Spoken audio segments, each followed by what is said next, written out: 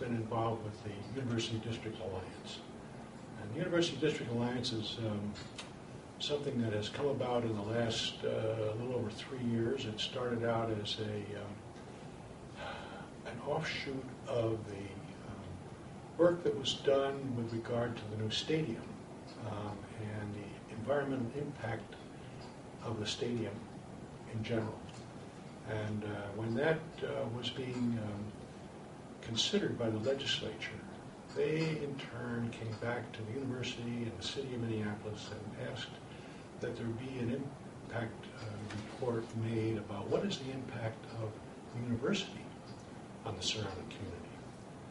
And that resulted in a task group being set up by the Stadium Advisory Group, actually, to look into and prepare that report. I happen to be on that committee, and that's going, I don't know how many years ago now, but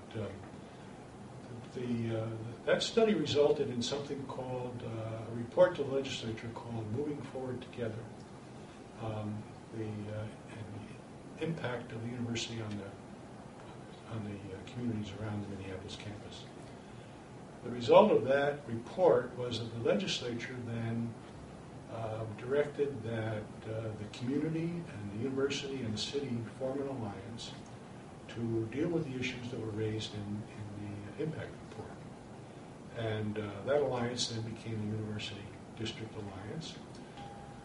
So that resulted in a number of projects that the alliance took on. One of them was specifically to design a demonstration project for the legislature at their request about what are the many ways that we can try to deal with this problem to reverse the trend or to create a more livable environment around the university for people other than just students.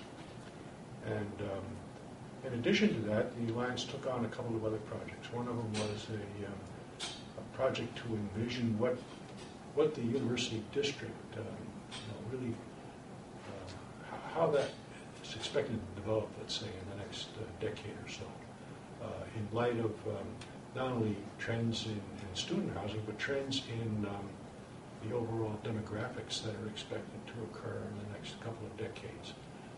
Higher number of residents in this area of the city, the shifts toward aging populations, and all the rest of that. How does that? How is the university district going to deal with those issues, and what are our aspirations for the future? So for that, we engaged each of the neighborhoods in a planning process that's gone on for 3.5 years now, that I think has brought neighborhoods together, at least thinking in the same way about how these issues will unfold.